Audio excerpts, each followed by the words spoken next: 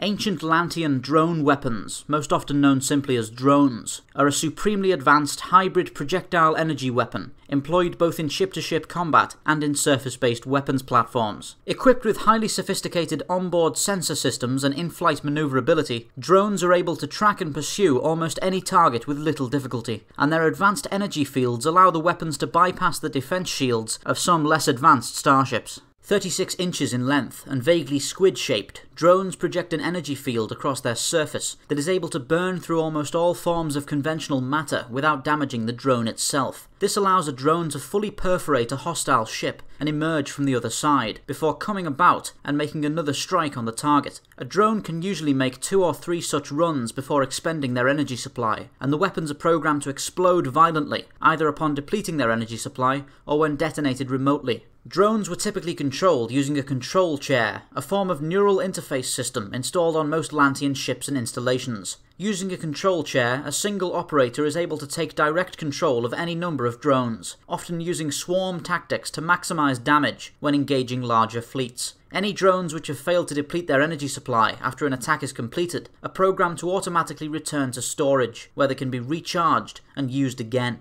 Drones are among the most powerful spacecraft-mounted weapons in existence, and when skillfully aimed, the weapons can target vital systems aboard a large vessel for critical damage. On one occasion, a Lantean gate ship under the control of the Tauri was able to destroy an undamaged Hatak-class mothership using only 2 drones. Drones are also able to effortlessly bypass the organic hull plating of Wraith Hive ships, and should a drone lose contact with its control chair after launch, the weapons are able to independently select and engage targets, evade weapons fire, and navigate obstacles. Lantean city ships and outposts carry hundreds of thousands of drones at maximum capacity, storing them in colossal drone storage bays. Though Lantean warships such as the Aurora-class battleship lack the internal space to carry so many drones, the several hundred weapons they do carry are more than capable of destroying multiple hostile vessels in a single salvo. It is even possible for a drone to be manually armed and deployed as a timed explosive should regular ordnance be insufficient or presently unavailable. Due to its nature as a precision weapon intended to target vital subsystems and operate in swarms, a drone is less effective when employed as a ground suppression or assault weapon. However, the ancient Lanteans were able to circumvent this problem with the development of miniaturized anti-personnel drones. These far smaller weapons were used in much the same way as their larger counterparts, but intended to target hostile infantry units and defend ground installations. The effect of these smaller drones on their victims is as violent as one would expect, burrowing through armor and flesh with trivial ease. Unlike their larger counterparts, mini-drones can be provided with a constant stream of power remotely and set to operate in short-range search patterns to protect territory from intruders. Widely used by the Lantean military throughout their war with the Wraith, and still employed by the Tauri over 10,000 years later, the drone is one of the most sophisticated and lethal weapon systems known to man, and remains unmatched by any major galactic power to this date.